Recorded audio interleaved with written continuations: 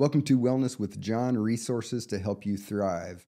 I'm John Peters. I'm a therapist who's been in practice for 25 years, working with thousands of patients through mindfulness based cognitive therapy. And in today's episode, I'm going to talk about jealousy and envy, which are the two most toxic emotions in people's emotional lives typically. And I want to talk to you about how they can be toxic, but also how you can work with them constructively and detoxify your jealousy and envy. So stay tuned.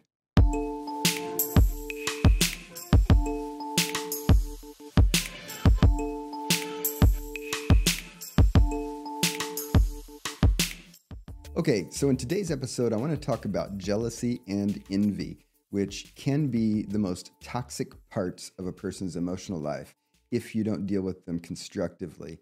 But I want to tell you how they can become toxic and then also how you can work with them constructively so that they aren't toxic and actually become helpful parts of your emotional development and supportive of good relationships with yourself and others.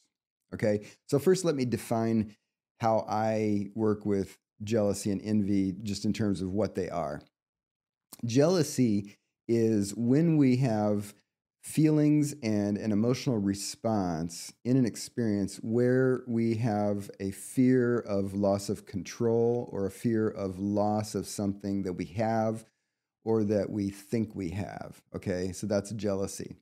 So if I'm hanging out with a friend and then my friend starts hanging out with another friend and spending less time with me, I am jealous of that because I think that I have this ownership of access to my friend and that's getting threatened or diminished. So jealousy is the fear of losing something that we have or think that we have, okay? It's highly related to, but different from envy, okay? And envy is when we have feelings and emotional responses to something that causes us to have a severe sense of lack, okay? That we want something that we do not have. And not only do we desire something, because we can desire all sorts of things and not feel envy necessarily, but envy is when we have this very poignant, strong feeling of lack in response to something that we don't have, right? So we see someone else and we make a comparison of our experience versus what we perceive, and we envy that other thing, right? And so jealousy and envy are different in that way, but for most of this video, I'm going to lump them together and just say jealousy unless I want to differentiate jealousy from envy because they function in a lot of the same ways in terms of how they can become toxic and the things that we can do to deal with them constructively, okay? So one thing about jealousy is that it is such an icky feeling that when we feel it, we want to escape it, right? Or if we have a partner or we're interacting with another person in a relationship and we're aware of their jealousy, we have this vicarious feeling of ickiness too, and we want to escape our own sense of their jealousy, and we want them to not be jealous.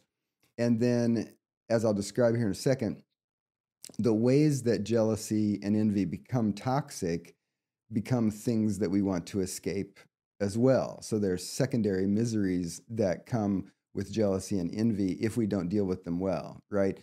So what happens is with jealousy and envy, in terms of their being toxic, is they either turn inward or they turn outward, okay?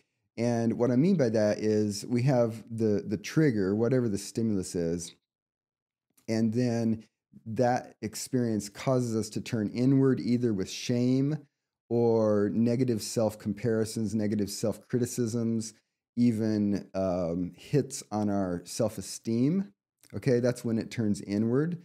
Or we turn it outward in an attempt to control the situation, like another person, for example. Like if I see my partner talking to another person at a party and I feel jealousy and I turn it outward, I might act in a way that discourages my partner from talking to other people, you know? So that's an outward turn. And so obviously, if we turn it inward, then that becomes toxic if it becomes shame and negative self-criticism. And if we turn it outward in some sort of aggressive or controlling, unhealthy way, it becomes toxic in the relationship. Okay. And again, it's sometimes that secondary thing that becomes the problem. So often when couples come to therapists like me and they say, yeah, jealousy is popping up and it's this awful thing and we want to escape it. And I say, well, okay, so how is it showing up? Often what they're describing is that outward controlling behavior or that inward shame behavior of it turning inward and becoming toxic in that way. So just to recap really quickly so far, when we feel jealousy, it's one of the least comfortable emotions in our emotional palette, and it tends to cause us to quickly want to not feel jealous, okay? That urge to escape the experience of the feeling of jealousy is what causes a very strong compulsion to either turn it inward into shame or a self-hit in some way, or to turn it outward in an attempt to control the world, okay? So the ways that jealousy and envy are most toxic is when you have a situation where you have the onset of the feeling and you have a very quick attempt to escape it that is destructive instead of constructive, okay? And that's why people get into trouble in relationships and why jealousy becomes something that erodes intimacy and can toxify a relationship. And it's also why it can erode self-esteem and it can cause anxiety and mood issues, right? And so here is the recipe for dealing with it more constructively. Number one, you have to see jealousy and envy as normal parts of your emotional life, because part of that strength of the compulsion to escape it is an underlying belief that a lot of us are walking around with, and it just naturally happens unless you counteract it with this rational axiom that I'm giving you now. We have this belief that it's so icky that it represents failure. It's so icky that it represents an emotional injury, okay? So basically, we walk around with this idea that jealousy and envy are wrong. And to the extent that we feel it, we are wrong. And maybe in the grand scheme of things, when we all become super enlightened, we will be free of jealousy because we don't do comparisons. We have perfect egos and perfect self-esteem and perfect relationships with everybody. But the thing is, we are human beings. I am, you are, everybody is, your partner. Everybody is a human being. Jealousy and envy are normal parts of life, but we can choose to deal with them constructively. And the recipe to do that is first recognize that they're normal, right? We don't want more of it, right? But it's normal. It's going to be there part of the time. So we accept that jealousy and envy will pop up from time to time, sometimes by surprise, sometimes by things that we're familiar with, but they are normal parts of life. So that's recipe element number one, okay? Recipe element number two is because we accept that it's going to pop up, not that we want it to pop up, but it is going to pop up, then what we're going to do is we're going to say, when it pops up, I am going to spend at least a little bit of time reflecting on where it's coming from, okay? So if I feel jealousy, I'm going to take a minute and I'm going to say, what is it that I fear losing? That is the question to ask yourself. What do I fear that I'm going to lose? And you need to be honest with yourself when you reflect and identify the thing that you think you're going to lose, okay? If it's envy, you want to say, what is it that I think that I lack? What is it that I want that I think that I lack? Okay? You have to identify those because that is element number two in the recipe, which leads to element number three, okay? Element number three is your choice point.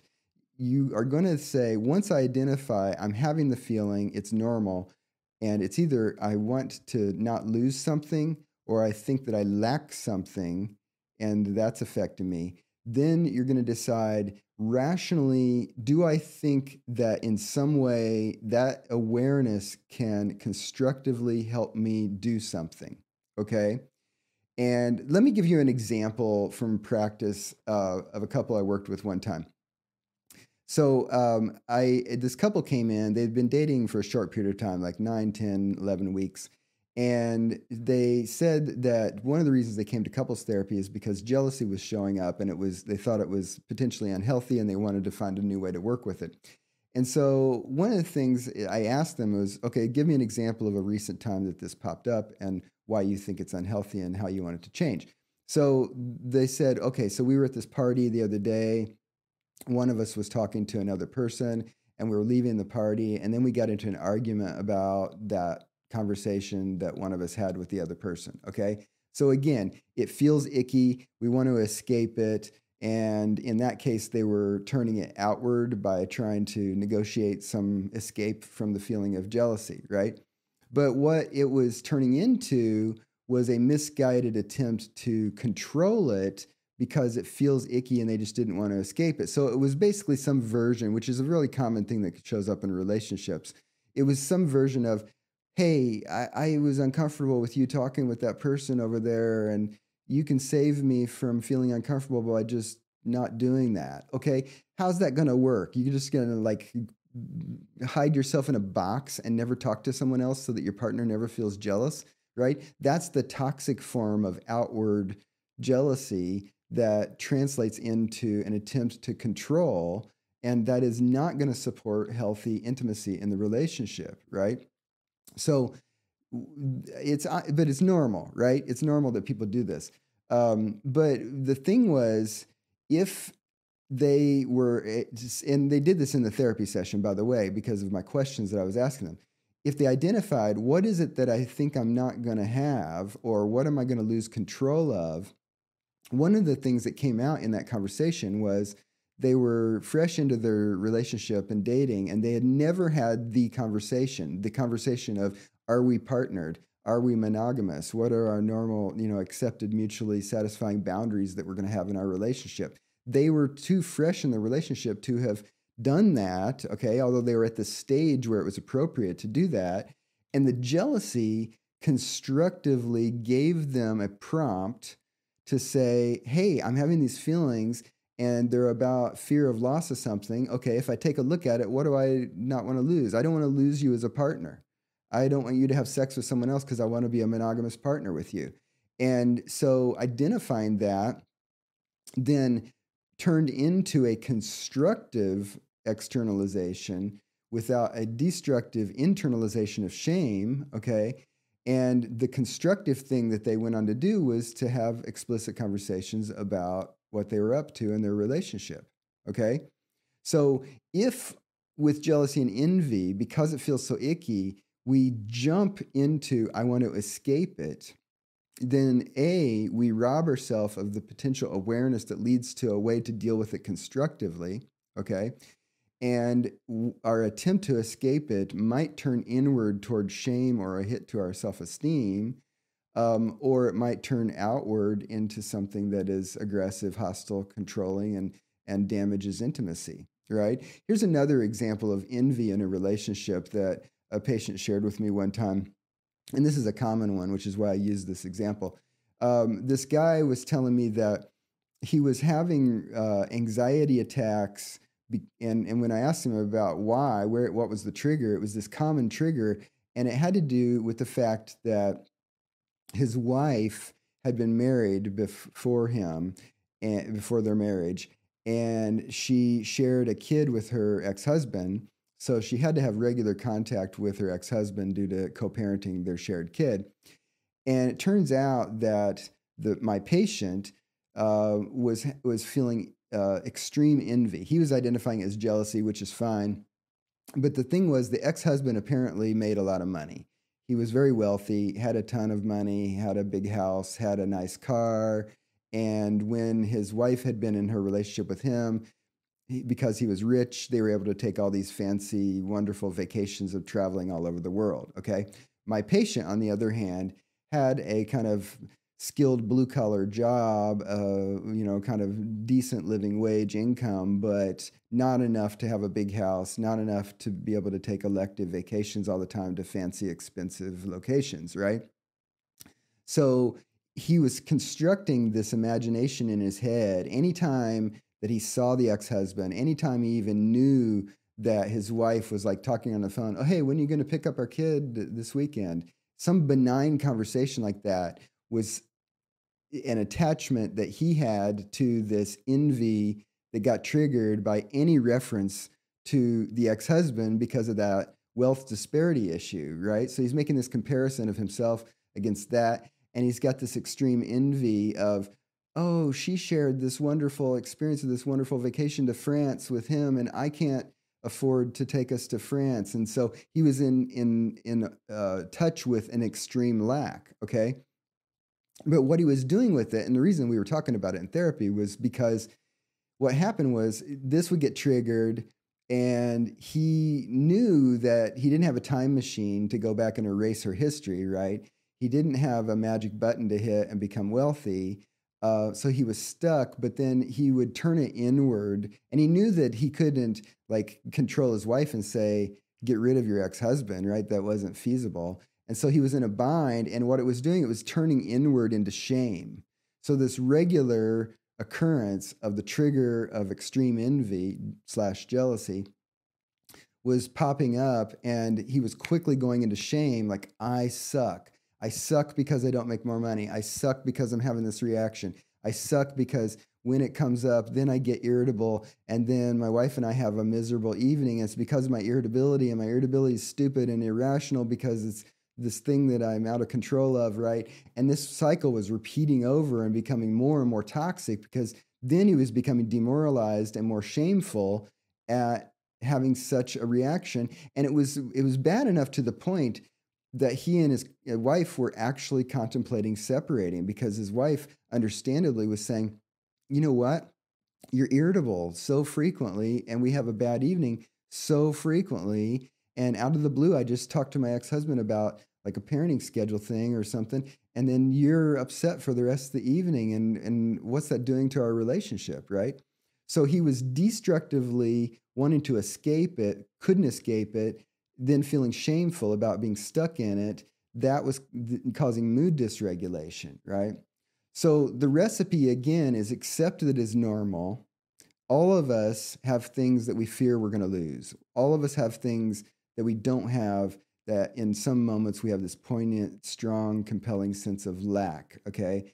But it's normal, and if we accept that it's normal, then we can have compassionate awareness and say, what is it that I don't want to lose control of? What is it that I think that I lack that I wish I had, okay? And maybe there's some fear there that you have to confront. Maybe there's some sorrow that you have to confront. This is why jealousy and envy are so complicated to deal with, because it takes, at least mid-level emotional competency and maturity to even be able to work with them, right? But the good news is practice can improve your competency and cause you to be more emotionally mature, but it is hard, and you have to have courage to be in that state of acceptance, to take a look at what you think you're losing or might lose, what you think you lack, and then to think, is there something that I want to do to constructively deal with this, okay?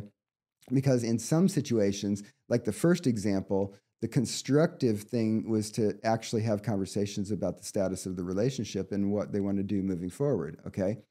In the second example, that is an example of learning strategies to shut the thing down, okay? Because beyond the awareness of where that was coming from for the guy in the second example, there's not a lot that guy actually needs to do to constructively change himself or his world, except to stop playing that game, okay? Stop making that comparison and dumping himself repeatedly into that strong position of sense of lack, okay? So the choice, just to be clear, is once we have the awareness, okay, then you're at that choice point. And the choice point is, do I shut it down, which often is the very first urge, which causes the toxicity. But after the awareness, then it is an appropriate choice point of, do I need to work to figure out how to shut this down so I stop having this reaction? Or the other choice is there something that I reasonably need to rationally and constructively do to address my world, to address me, to address my relationship in order to move forward in a more constructive way so that I take care of the reason that I'm having this trigger in the first place. Okay, that's the choice point. But you can't jump to that choice point without the awareness. Okay, we can't just have the icky feeling of jealousy and immediately say, okay, I'm going to shut this down. That doesn't tend to work. Okay, we also can't just jump with no awareness of I feel icky, so I'm going to try to control the world to escape this feeling. Okay, and if you're a partner of someone who's feeling jealous, you also can't say, oh, I recognize they're instantly jealous. I'm going to jump to shutting it down, or I'm going to jump to fixing it for them. It does not work that way. Okay. The recipe is accept that that feeling is normal, even though it's super icky and we want to escape it. Number two, approach it with open awareness so that you identify why that is happening in the first place and whether you're turning it inward or outward. And then choose a healthy, constructive way to deal with it if you need to actually change yourself or the situation. Or if that's not the right choice, learn how to shut it down. And if you're having trouble with either one of those strategies, talking to a therapist is a good idea, because that's part of what we do. We help people sit in these complicated, hellish emotional states with acceptance and with awareness in order to generate constructive strategies to get the kinds of outcomes that you want, which is positive change so that you are less miserable and you're more satisfied and happy in your life. So wanted to share this about jealousy and envy because they are super common aspects of our emotional lives. They are common things that people bring up when they're talking in therapy, either as individuals or when couples come to therapy. I wanted to share this because I know that you feel jealousy some of the time. I know that you feel envy some of the time. And I don't want it to be a toxic part of your life. I want you to learn how to work with it constructively so that you thrive. Thanks for joining me today. If you like this kind of content, feel very free to hit the like button below. And feel free to subscribe to the channel as well. If you have a friend or partner who might benefit from watching this video, feel very free to share it with them as well, and then go discuss. All right, thanks. I'll see you in an upcoming video.